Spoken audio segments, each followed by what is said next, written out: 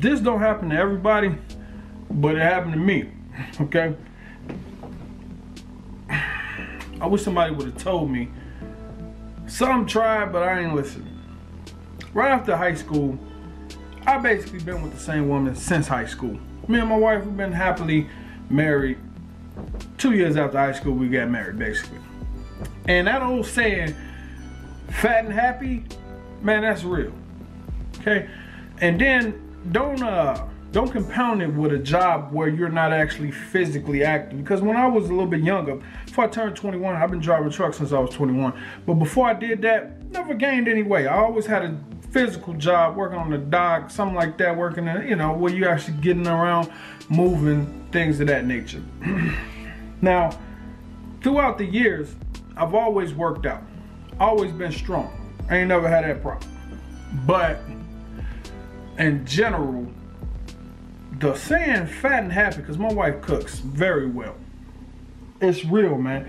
And over the 10 years, I say I've gained on average about 10 pounds a year, and lost it, and it came back, and I'm back to dieting and exercising on a normal basis. But it's real what they say, that whole marriage fat and happy thing. You might have seen that meme with the dog. It's like the single dog's all buff, the married dog's all fat, and the divorced dog's about to die. He's real skinny. You know what I'm saying? That's real, man.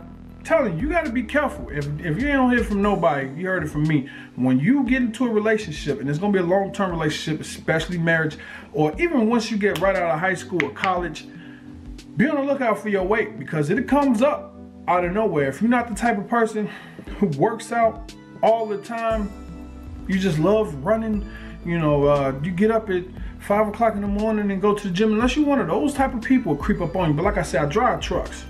So I'm sitting down 10, 14 hours a day. I might eat in my truck twice a day, come home, it'll be late. Oh, dinner's ready. It's 10:30. I'm going to sleep at 12. So now I'm eating right before I go to bed. And it's this vicious cycle, and it just keeps happening and keep happening. So be on the lookout for that. Right after high school, one of the things you're always conscious of, especially if you was always in shape, I was in good shape in high school. Yeah. If you're not conscious of it, everybody I know, I look at them 10 years later, it's like, wow, you gained weight. Okay, yeah. A lot of them in the same boat. Now, like I said, it don't happen to everybody. I got a couple people. If they didn't work out on a regular basis, like my one buddy, fantastic shape. But that's what he makes a living from.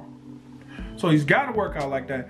Oh man, I walk around like this. I'm like, wow, you walk around that heavy, huh? Yeah, when I'm not fighting, when I'm not doing this, blah, blah, blah. That's how much I weigh. I'm telling you, your body naturally gets bigger than from when you was in there anyway, because you're not finished growing. But all of the girls, damn near all of the guys, way bigger. So if you young and you looking at this, always, and this is what I teach my kids, because my kids can't eat the way I ate when I was growing up. We was growing up, it was fast food all the time, sweets all of the time. Hey, you know, real easy meals, there you go. That's what you put in the microwave, there you go. My kids don't eat like that. My kids eat meals, and all of my kids in magnificent shape. And I'm gonna make sure that they keep that in mind when they get older. Always pay attention to that figure. Don't never not pay attention to it, because it'll get away from you before you know it. And it's a vicious cycle.